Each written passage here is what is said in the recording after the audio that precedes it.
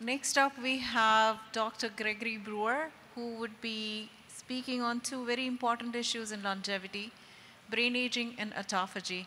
Dr. Brewer works at the Mind Institute at University of Irvine, and he's the person who discovered the secret sauce that makes us, all the cell biology people in the room, actually culture stem cells and brain cells, the neuronal cells, in a Petri plate.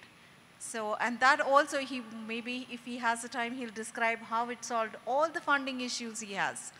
So it's my pleasure to welcome Dr. Brewer. I'm going to show a switch in a minute. So can the aging brain autophagy be rejuvenated? And how do we approach this? Those of you working in the field realize that regulation of the cell is a very complicated task. And so I'd like to try to break it down. First of all, what is aging?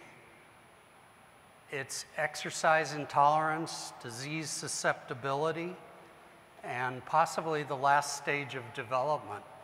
We've begun to recognize how it's programmed and how epigenetics is controlling that program. What needs rejuvenating?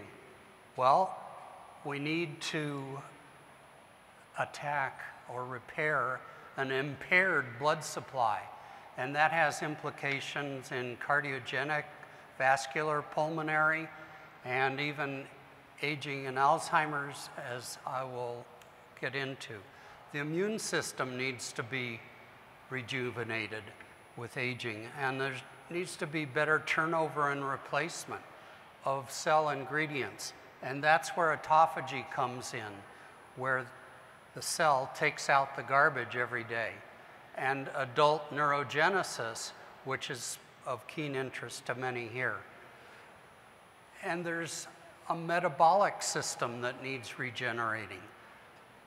We can operate on glycolysis at a very simple resting state.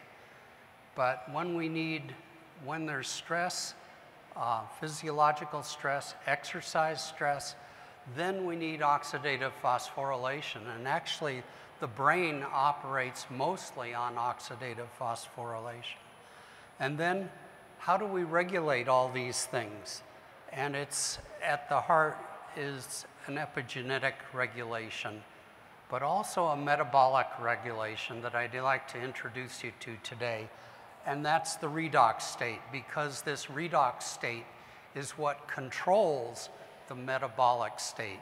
It controls turnover and replacement.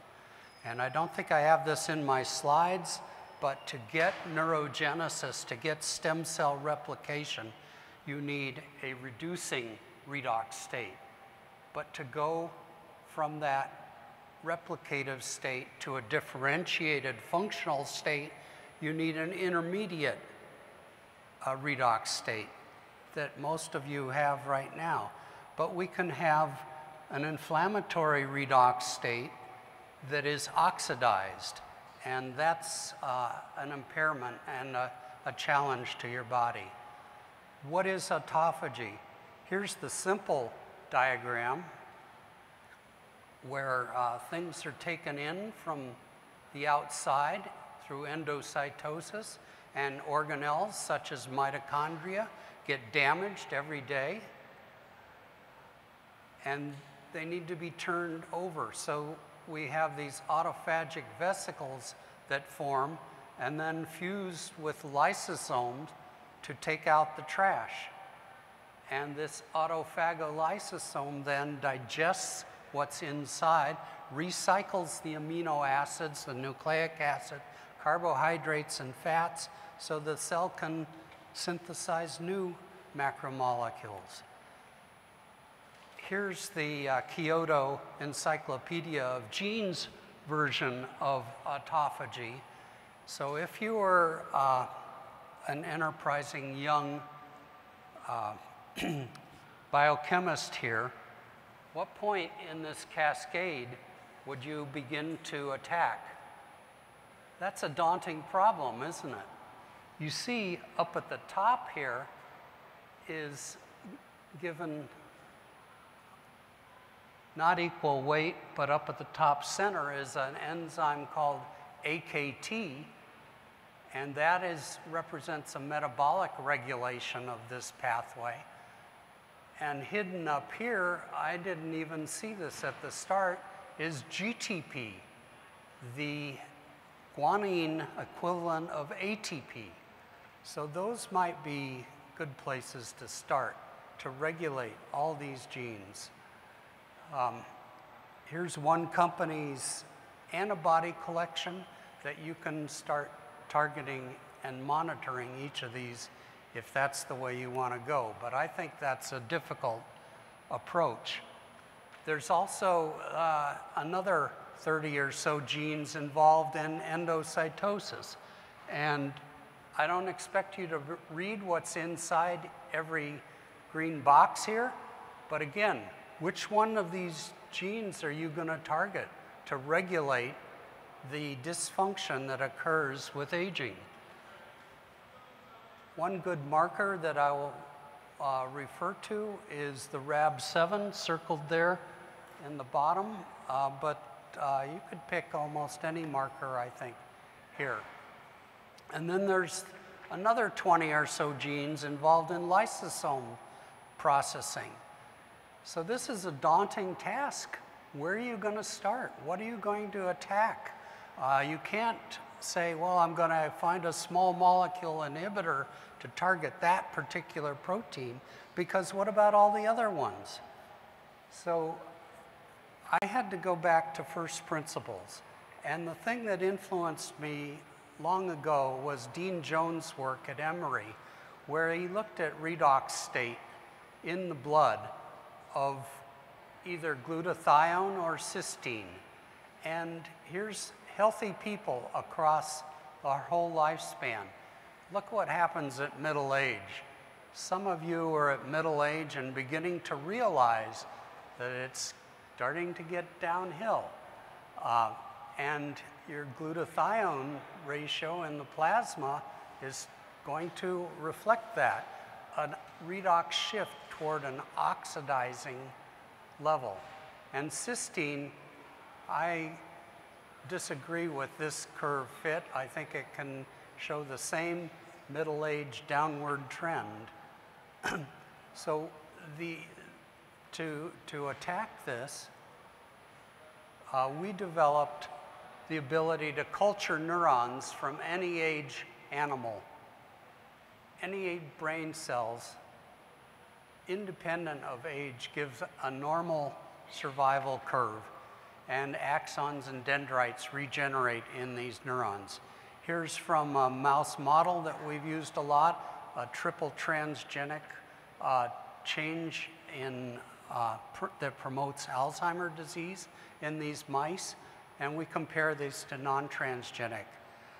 But also I want to bring in the work of Ralph Nixon from NYU, who's claimed very elegantly a number of steps that are defective in autophagy. And I just have time to mention one of these, that the lysosomes in the brain fail to acidify in Alzheimer's disease. So if the lysosome doesn't acidify, then the lysosomal proteases are not activated, and you get a failure, a buildup. And you can see this buildup around this neuron here with the nucleus in the center and beta amyloid in green, and the lysosomal markers are all around that beta amyloid, unable to digest this aggregated protein. The other benchmark came when I reflected back on my undergraduate biochemistry, realizing that it's NADH that powers oxidative phosphorylation. That's the primary electron donor. And look at this scale that we live life on, from NADH at a high reductive potential all the way down to oxygen that you breathe. And that's what enables our life to exist. But we break it down into bite-sized energy pieces called ATP. This began our epigenetic oxidative redox shift theory of aging, in which glycolysis is powered by the oxidative state of NAD, and you don't get any benefit from sugar producing ATP unless there's a reductive, an oxidative reduction reaction that occurs. What is the cell going to do with the byproduct of NADH? Well, it makes 2 ATPs from glycolysis of 1 molecule of glucose. But if the NADH is funneled into the mitochondrial electron transport chain, you get 36 molecules of ATP. And that's a lot more energy, as you can imagine.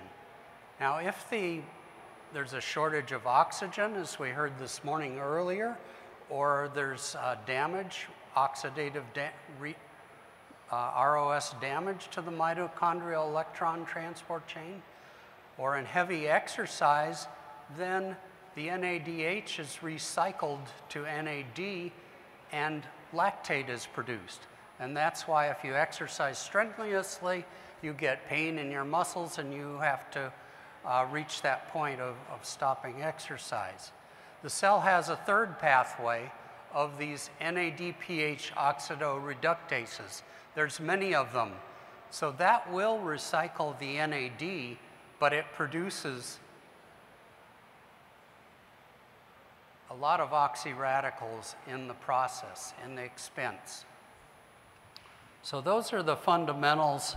Oh, and then there's the Crabtree effect, where if you give a lot of sugar, you can live off of glucose energy production very simply. But if you take away or just lower the glucose, then you induce oxidative phosphorylation. And my contention or hypothesis is that's good for you. And the sugar is, living off of sugar is not so good. So here's the first experiment I'll describe out of about 4 that I have time for, to look at the relative importance then of NADH on the one hand and the redox buffer of glutathione inside the cells on the other.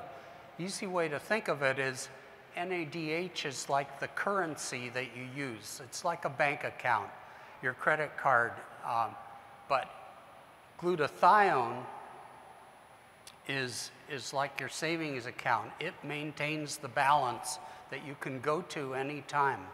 So if we inhibit here the production of NADH, and you can see as we increase the inhibitor, we lower the NADH levels, and we can measure the glutathione levels at the same time in by fluorescence measurements, and we can then transform this into the relationship of what happens when you lower the NADH levels. You also get a lowering of glutathione, so they're related, but how far does it go? Well, we want to know that in terms of neuron death. At the limit, the neuron death here drops from low levels and goes up to high levels of neuron death as the NADH is lowered.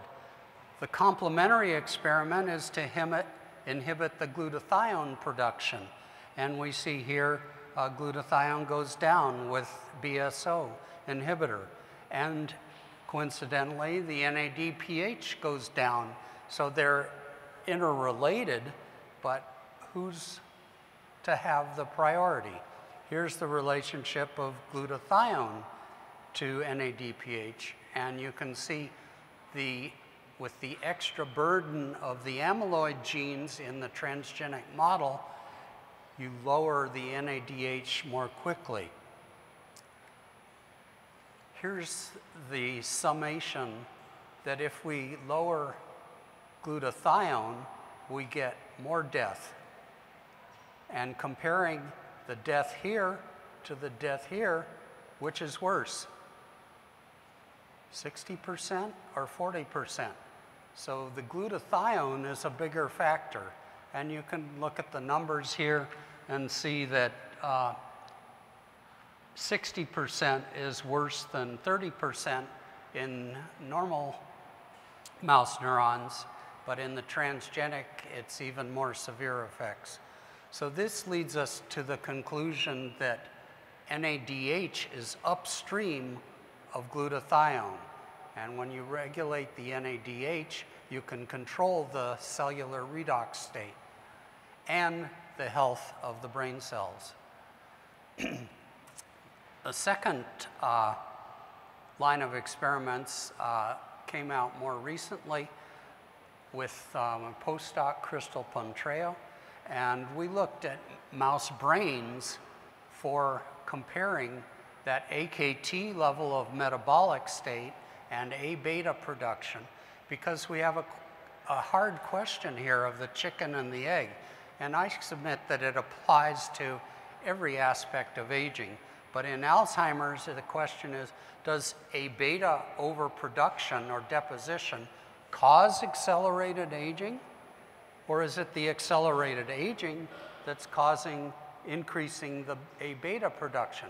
Because people who have genes that are mutated that will inevitably cause an overproduction of A beta in old age, those people live a perfectly normal, young, youthful existence. You have the gene for Alzheimer's, why don't you get it expressed? Why doesn't it have an impact until you get old? So maybe there's an aging component that goes into that accelerated production. Or does age-related metabolic signaling affect the cause? Because we all know when you get older, you don't have as much energy as you were younger. Or more specifically, does an oxidative redox shift that I showed you from Dean Jones' work, does that accelerate the A beta production or deposition? So here's the graphical abstract that allowed us to produce this time series where young animals have, in Alzheimer's, an oxidative redox shift. I'm not doing that intentionally, I'm sorry. And that there is an effect on the metabolic AKT level signaling. There is an effect on A beta, but it occurs later, and other pathologies. And there is a very late downstream effect on plaque deposition. So what is this oxidative redox shift? If we look at A beta levels here in these mice, we see no effects at young ages, and then the A beta builds up inside the neurons first before their extracellular depositions, and that buildup occurs with another marker of amyloid, aggregated amyloid, from Charlie Glabe, our collaborator. And when we look at glutathione levels then with age, we see this big drop in the transgenic animal early on, and that drop is not equaled until middle age of the non-transgenic animal, but it is a downhill process here of loss of glutathione. And we can, every time I move the cursor, we can then also correlate the A beta intensity with the glutathione levels. This is a reverse scale, a big drop in glutathione before there's the first perceptible change in A beta levels in the brains of these animals. But when the glutathione levels drop further here in middle age, 9 to 12 month animals, that's where the intracellular amyloid begins to accumulate. How important is this redox state to NADH substrate supply to oxidative phosphorylation? To do this, we use fluorescence lifetime imaging inside these cells. And we find, actually, we can see inside individual mitochondria and look at the NADH levels. And here's our resting metabolic state at about a minus 50 millivolts. And young animals can be pushed in either direction to have a slightly higher NADH levels or greatly worsened just by shifting the redox state. How do we shift the redox state? It's very simple. We add oxidized cysteine, and that's called cysteine, outside the cell. This is what is in your plasma controlling the redox state systematically, but if you add it in vitro here, we can shift the young one to a more oxidized state. In the old animals, the shift is greater, and you see this lower resting NADH state in the old animals, and that can be worsened and, as I showed before, cause cell death by shifting to even lower NADH levels. Now here's the first rejuvenation example. By adding the reducing amino acid cysteine, we can bring old neurons back to the healthy NADH levels here of young neurons. And that happens over a time period of just 6 to 12 hours. So that's a remarkable rejuvenation. Reductive restoration of the mitochondrial free NADH levels and the pool size. Here's the pool size of total NADH. And you can see the young ones, that the old ones here brought up almost to the level of young animals. What is powering, or what can the cell do with this extra energy from NADH? Well, it could make more ATP, but you've already got enough ATP, you're alive. But what about GTP? That term tends to be more regulated. And in fact, all the processes of autophagy, all these microvesicles handling is controlled by GTP levels. So there's this segregation of energy charge that is used to power these. And the RAB GTPases that are necessary for these processes are in red here. So they're all over the vesicular handling of autophagy, also the lysosomal transport on the microtubules, as well as microtubule assembly shown here. And in addition, controlling mitochondrial fission and fusion requires GTP. And here's the motility of the vesicles to bring them into contact for the fusion event. So to study this, we took advantage of a new protein probe, a GTP sensor, or a GVAL. So GTP evaluating protein, developed by Mikhail Nikiforov. And this works by exciting this probe at either 405 or 488. And we can measure then free GTP or bound GTP. And here's some of the results from postdoc Ricardo Santana, looking in young cells, middle-aged cells, and old neurons. And first of all, you can see that the GTP levels are not uniform throughout the cell. They're at the periphery and in certain organelles, including the mitochondria. And in middle-aged neurons, there's an increase of GTP levels throughout the cell. And in old neurons, it goes way down. What's the case in, if you look at the bound or the free ratio, it's the opposite areas. So very localized places for GTP to act. That's what you need for endocytosis. That's where the localized energy is needed. And here's the statistics on the GTP free levels. In the non-transgenic, the same experiment. In the transgenic animal is more acute, and we can see this rapid decline with age with the additional burden of the A beta genes.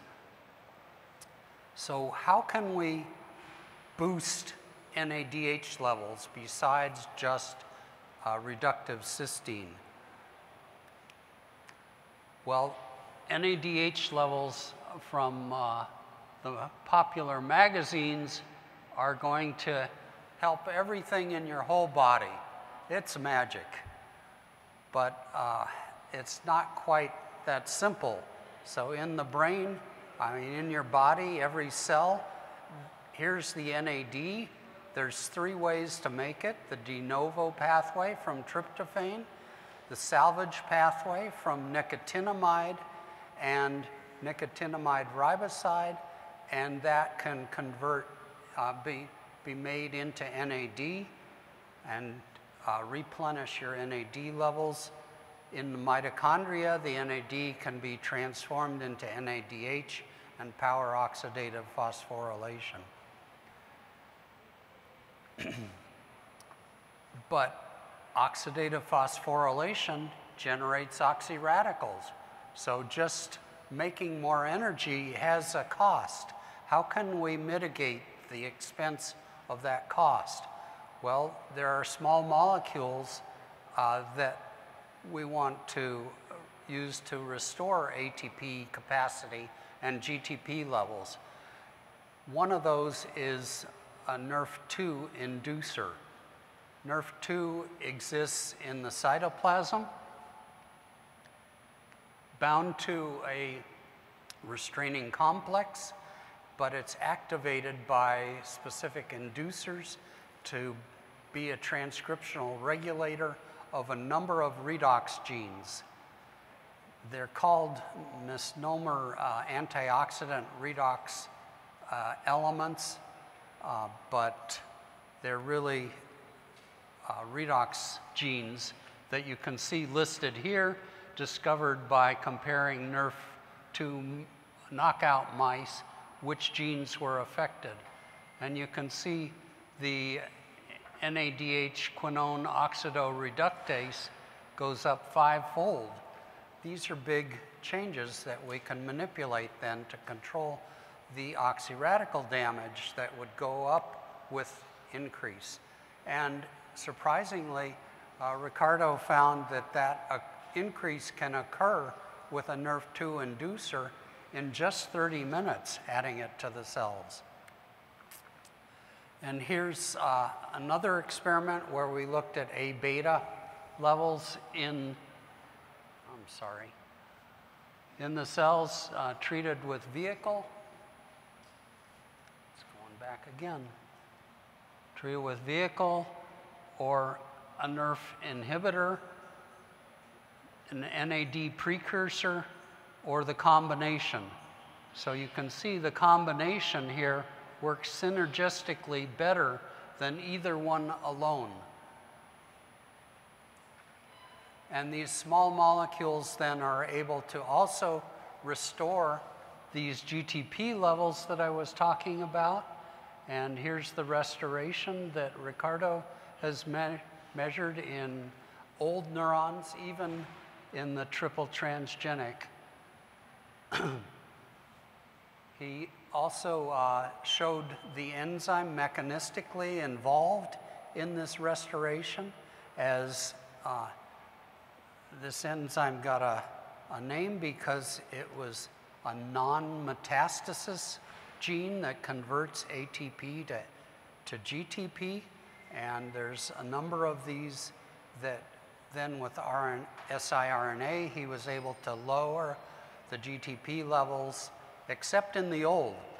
So we have a bit of a puzzle to complete here to look at some of the other isoforms. And he then did a control experiment inducing autophagy with rapamycin, and you see immediately the GTP levels go way up. So it's a GTP-dependent autophagy, or if you can inhibit, I'm sorry, this is the inhibitor, the GTP levels go up. If you promote autophagy, GTP levels go down. And same effects, although moderated because of other effects in the old neurons.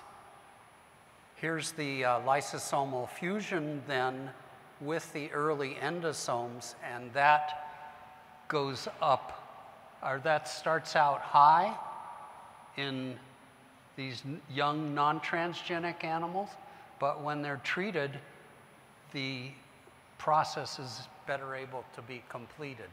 And the parallel experiment in the old, where there's not very much autophagy going on, when you supply these precursors of NAD, then you can get more GTP and better complete the autophagy.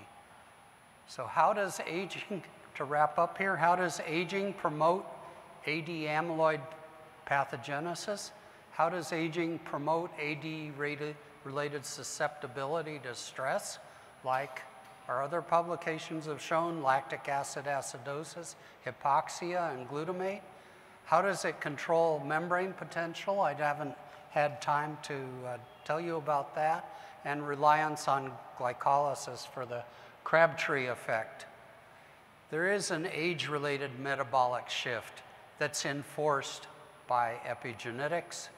And just one cautionary note here, if you want to work on the other end, you can adopt a sedentary lifestyle. And this recent report out of San Diego, Shadyab's studied with an accelerometer on people's hips how much activity they were engaging during the day. And here with medium velocity accelerometer, people in this study of 5,000 women, old women, were able to reduce their risk of death by 50%. So you wouldn't know this until you were part of the cohort where half of your colleagues died. The other end of the spectrum, people who had 50% less activity, and the x-axis, I don't know if you can read this, but this is minutes per day of sedentary activity going up to 600 minutes, so 10 hours, basically sitting on the couch all day. You can raise your risk of mortality by 50%. And the colored lines here represent GWAS SNPs for longevity.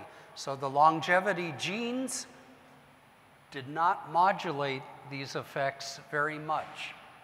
It's all much stronger effect by your activity and your exercise. Exercise helps with health span more than good genes.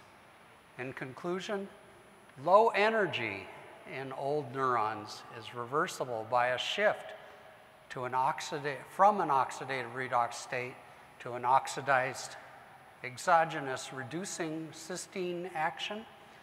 We can also apply an exogenous boost in reductive NADH energy with a precursor, or a combination of precursor and NADH inducer to handle ROS.